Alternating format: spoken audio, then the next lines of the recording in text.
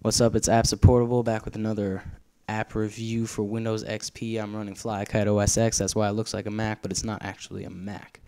Today I'm going to be doing Mozilla Thunderbird 3 Beta 3.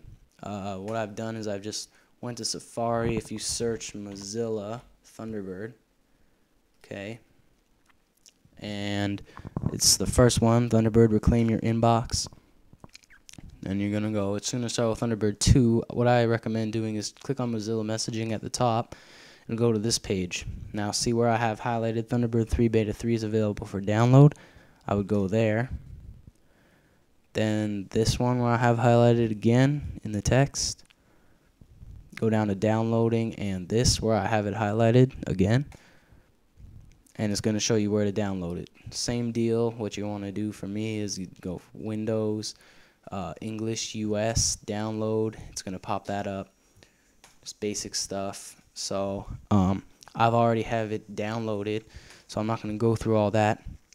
But now I have it in my dock. Mozilla Thunderbird 3.0 Beta 3. I've been using this quite a bit now. It's a lot handier than going on the net and logging in. So I'm just going to go ahead and open that up.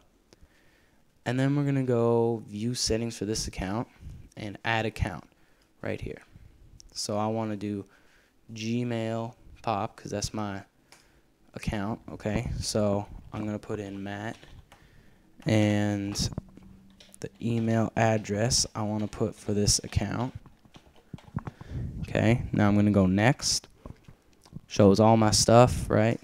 Okay, and then it's adding the account, I assume, and I click OK.